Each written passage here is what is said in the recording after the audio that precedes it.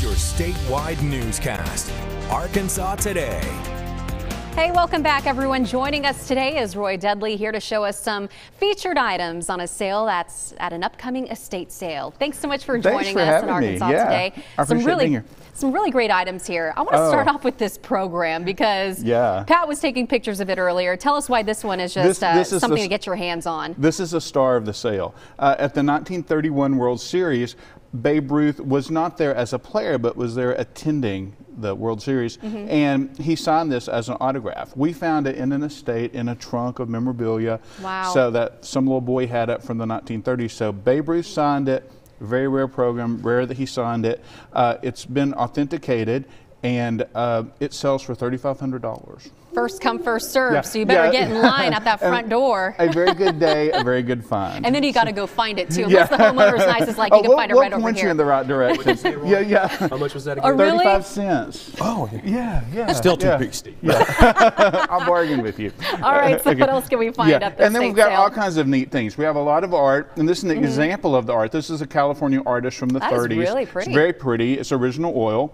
We have a selection of pottery, and this is Rookwood pottery. These three pieces are Rookwood pottery. It's from Cincinnati, Ohio. And the interesting thing about Rookwood, each piece in Roman numerals is dated the year that it was made. So this piece was made in 1922. Okay. So each piece is dated. We have modern art glass, probably about a couple years old, but by an artisan, very pretty in the style of Tiffany. And then once again in our memorabilia category, we have Memphis.